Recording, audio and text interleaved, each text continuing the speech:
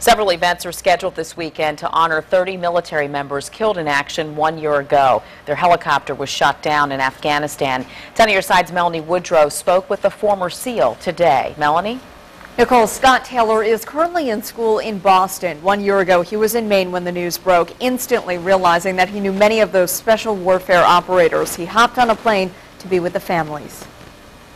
30 warfighters and 1 military dog killed in service 1 year ago. Former SEAL Scott Taylor remembers well. I just knew that looking at the helicopter and the amount of people and where it was, I just knew it was our guys. All were supporting Operation Enduring Freedom when enemies shot down their helicopter in Afghanistan. 22 of the men were SEALs. It was obviously a huge tragedy with some really experienced operators. It's just a huge loss, a very tight group. Taylor was especially close with Special Warfare Operator Chief Petty Officer Kevin Houston. One of those guys that you could talk to him for about 30 seconds and think that you're his best friend and want him in your life for the rest of your life. On this 1 year anniversary, Taylor is thinking of those lost and those still in harm's way. It's a great reminder that freedom isn't free.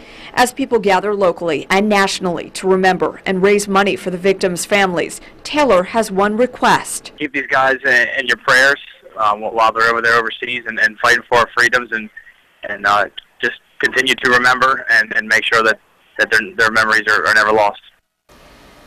CrossFit gyms around the nation will be hosting a 31 Heroes event tomorrow. Since the crash, more than 400 CrossFit gyms have hosted events, raising approximately $300,000. Look for the complete coverage on Wavy News 10 this weekend.